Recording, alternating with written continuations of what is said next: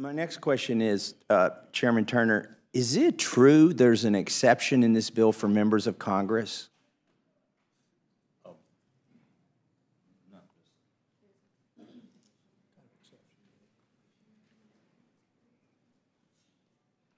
Right. So there is a section, there are actually several sections that came about as a result of the Donald Trump abuses that relate to political abuses of the process.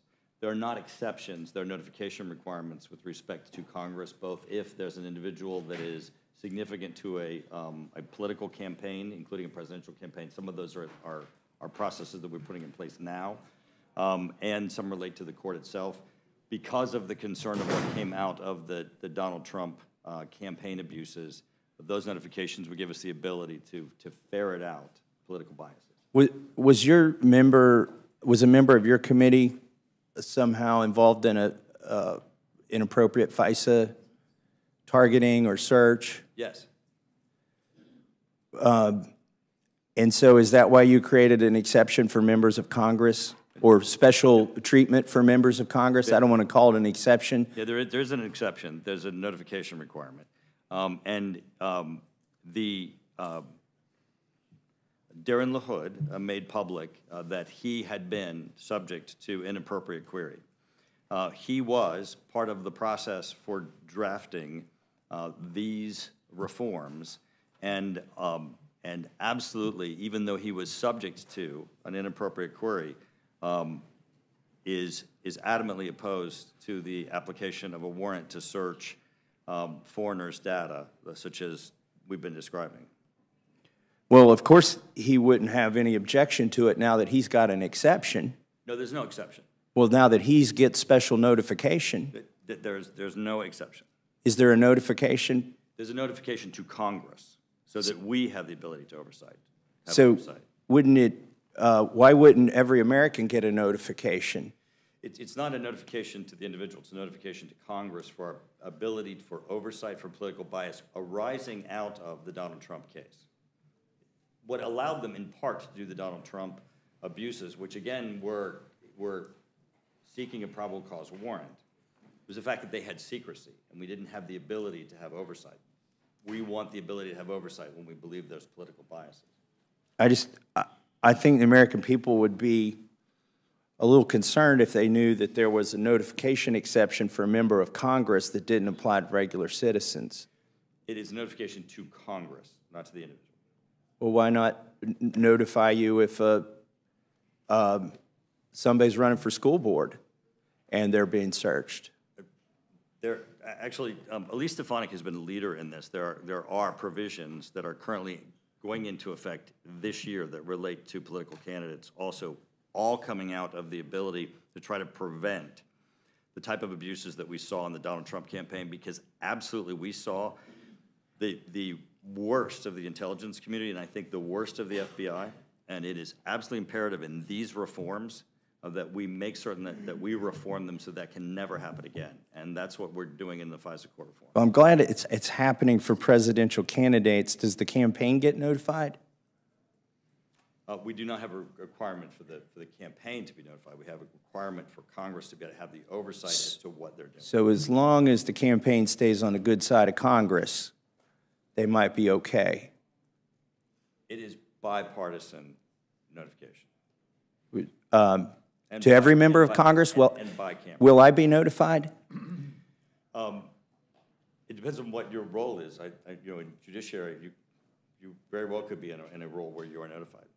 Will I be? I don't know. I don't know how the Judiciary Committee is going to be handling those notifications. Will every member of Congress be notified? No, every member of Congress will not be notified. So it'll be like a few chairmen that get to know if a presidential campaign's being spied on? Well, and that's not in this law. That's under current law. Under current law, there are increased notification requirements and limitations as to what they're able to do. Under this law, which absolutely needs to be passed, we have massive reforms that would prevent them to be able to do the abuses of Donald Trump in the FISA court. Okay. I started asking about the member of Congress, and you went to Donald Trump. I want to go back to the member of Congress. Who gets notified? First of all, I take objection with the fact that members of Congress get treated specially in this law over regular citizens. I think we all deserve protection under the Constitution. So I think I find it really interesting. We've carved out an exemption for members of Congress, but I'm supposed to be comforted by the fact that just a few chairmen will find out. Is that true? Like, who gets, if a member of Congress is targeted under FISA, who gets notified?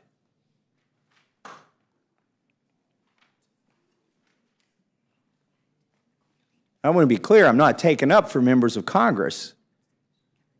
I just want to know how this works. What special treatment do members of Congress get in this FISA bill? There are no special treatments. So let me again go back to this as a notification requirement rising out of the abuses with respect to the Donald Trump campaign so that we can ferret out political bias. Now the exact provision, because this is not in the areas in which, I mean, we're in agreement up here on the four of us on the provisions that are currently in this bill. But the notifications include both Congress and Senate, the Gang of Eight, and the legal counsel for the committee indicates that the provision that's currently in the base bill, on which we're all agreement was, does include the queried member getting notice. It includes who? It does include the queried member receiving notice. What we need to do, because I don't have that in front of me, is we need to pull that provision for you and allow you to read it yourself so you can become comfortable with it. I think you described it differently earlier. Yes, my understanding was that they would not have gotten notice. Okay. I'm being told that they are. So if a member of Congress, let me get this straight, this is a little carve-out for members of Congress. If a member of Congress is targeted, even fairly, legally, they get notified, but an American citizen does not. Is that correct? Well, again, as I told you, the exact provision you're asking questions about, they're pulling it right now, and we'll make sure we give it to you so you have the exact answer. Because I obviously did not have the accurate information in front of me when you asked the question. Well, let me ask some of the other members, do you know if there's an exception for members of Congress, Chairman Jordan? The notification, yeah, I understand the notification, but what's interesting in the base language is the language would be the Gang of Eight and that particular member, as Chairman Turner just told you. I don't think the Judiciary Committee gets notified like the Intel Committee would be notified. What is the Gang of Eight? That's House leadership, Senate leadership, and the chairman and the ranking member of the Intelligence Committee. Judiciary doesn't get notified? We don't get notified. Why wouldn't you notify the Judiciary Committee if Congress is being spied on? I would not have an objection to that. The Judiciary Committee has not asked for that change in the base bill, but I would not have an objection. But let me go back to my original question. When you're able to answer it, is it true that if you're a member of Congress and you're being searched in this database, if somebody, member of the Intel Committee is searching for your identifiers in this database, you get notified. But if you're a citizen, one of the other 350 million people who aren't one of the 535 people that are in the House and the Senate, that you get no such notification? Yes, that's accurate. Again, I think underscoring what we've spent the bulk of our time here this afternoon, Mr. Massey, talking about is underscoring why you still need this fundamental warrant concept, or the warrant amendment, excuse me. I think it does underscore the reason that we need an underlying warrant requirement. I mean, I think it is wrong to tell members of Congress, and that'll help this bill pass, no doubt, like the overall bill, if there's no warrant in it. I think it should be thrown in the garbage if there's no warrant in it. But for those people who might be inclined to agree with me because they're members of Congress and they're worried that they're going to get this backdoor search done on them and their privacy is going to be violated, there's a little wink and a nod. Don't worry, we got you covered on page, 35, line 2. That's for you. That's for you, Mr. Member of Congress. If you are going to be targeted in this database, if we're going to search for you or your house or your home address or anything like that or your phone number, we're going to notify you, but we're not going to do that for the rest of America. I think that's wrong. I mean, obviously members of Congress are uncomfortable with renewing this authority, especially given that a member of Congress has been targeted using this system. Not targeted for information collection, targeted for searches of information that's already been scooped up, terabytes and millions of emails out there. I doubt they were looking for this member of Congress because they thought he was cooperating with the head of Hamas. I mean, I can't know the reason they were in this database fishing around for a member of Congress, and I'm deeply uncomfortable with it because it gets to the balance of power in the government. When we reauthorize this without putting in the constitutional requirements, we are changing the balance of power. But we got a little hook here for us, 535, if you're one of the 535. Let me ask, does this apply to the non-voting delegates of Guam and Puerto Rico? Can your staff tell me? Because I said 535, maybe there's 541. I believe it would apply to all members of Congress. Yes, it would apply to all members of Congress. Well, they're delegates, they're not voting members, but it applies to non-voting members. The intent, again, is an assumption that it is a politically motivated search and to stop political motivations of both, which we've clearly found in the FBI and have been incredibly troubling. Politically motivated search. So if you're a member of Congress, you'll be notified if you're the target of a politically motivated search. Oh, by the way, you can be one of the 6 non-voting delegates from Guam, Puerto Rico, U.S. Virgin Islands, Washington, D.C., et cetera. But if you're not in that that club of 435 plus 100 plus 6 extra who get to come along, they don't get to vote, but they get this special protection. Have I left anybody out? Presidential candidates get protected. Do they get notified? Again, it's a different provision that's not in this bill. I can send you the provisions. So the new thing that's in this bill, the novel concept, is to give every senator and every U.S. rep sort of a special notification if they've been targeted. Is that true? To deter political bias. To deter political bias against an incumbent? Does it apply to campaigns? That is a provision that already is law that we have put in. I'll give you a copy of that. Elise Stefanik has been a leader in ensuring that campaigns also are reviewed with this higher level of concern, again, coming out of the Donald Trump campaign. It is not this bill. Does a congressman a candidate for Congress get notified if they're being targeted? Let's say they're not an incumbent.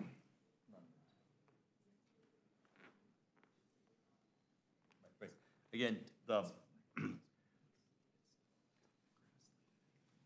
you're using the term targeted, and people aren't targeted. Use whatever term you want, and then I'll ask the question again. Unless they're a foreigner located abroad, those are the ones that are targeted. But yes, this provision does relate to the issue of the political bias and attempting to eliminate what we saw with the Donald Trump campaign of political bias, and what we saw, of course, in the searches that have related to other members of Congress that appeared to have been politically biased. So a member of Congress gets notified if they're being queried in this database. Does somebody who's running for Congress get notified? Not under this provision. Well, isn't that special? Now, if you're an incumbent, you get protection. You get to know when the executive branch has decided to politically target you, because as you said, we're assuming these are politically motivated targetings if you're a member of Congress. But if you're running for Congress, correct me if I'm wrong, you don't get the same treatment in this bill that members of Congress get. Because I thought I found a loophole there for a second. Everybody should just go register to run for Congress. And it's only $500 in Kentucky, and I got a lot of primary opponents that discovered that. But maybe they're spending $500 and running against me because they think they're going to get protected. But it sounds like the reality is they're not going to get protected. The only people who have this special exemption in here to be notified if they're being queried in this database are sitting members of Congress, sitting senators and sitting U.S. representatives. I think that's a little bit troubling, and I think it was put in there so we could pass this. I mean, who wants to vote to spy on themselves? I don't. But you get to vote. You get to vote on whether this bill becomes law. And, you know, as long as you stay in Congress, you're going to be fine. So that's what troubles me about this provision is it's put in there, and maybe you get 50 or 100 people who wouldn't have voted for it otherwise are now going to vote for it because they know they've got the pen, they got the congressional pen or the Senate pen, and that's the shield that says, ha, ha, ha, if the FBI or NSA comes after me, I get to know about it. Nobody else does, but I get to know about it because of this bill. Well, of course, he wouldn't have any objection to it now that he's got an exception. No, there's no exception. Well, now that he gets special notification. There's no exception. That's 100% a lie.